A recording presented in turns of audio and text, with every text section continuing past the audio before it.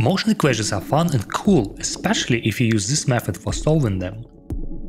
Take 3 snapshots of a disk. The difference between the coordinates, our velocities, and of course any change in velocity or momentum must be caused by some external force. By rearranging our equations, we actually left only with coordinates and forces at each time step. And this is known as Verlet Integration method. This method is very stable and easy for certain problems. To make this bouncing ball example, we simply need to check the boundaries and flip the velocity vector.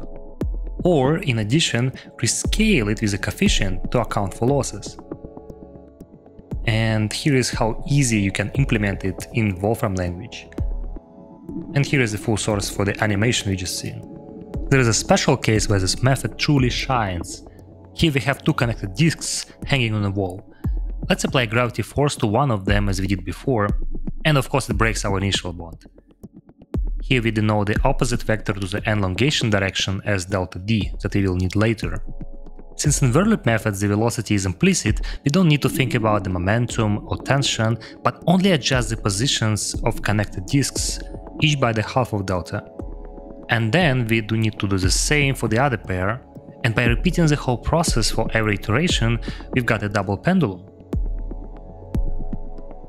We can go much further and construct a mesh from an image that we can draw on a screen. And it's really impressive how such a simple algorithm can be applied to individual bonds and be so effective on larger scales.